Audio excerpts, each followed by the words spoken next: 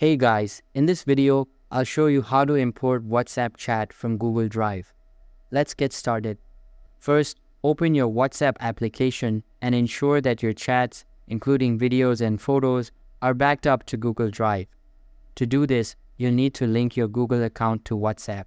Next, open the Google Drive application or interface. On the left side of the screen, scroll down until you see the storage option. Click on it to view your storage details. In the storage section, look to the top right corner of the screen for the backups option. Click on it to confirm whether your WhatsApp data has been successfully backed up to Google Drive.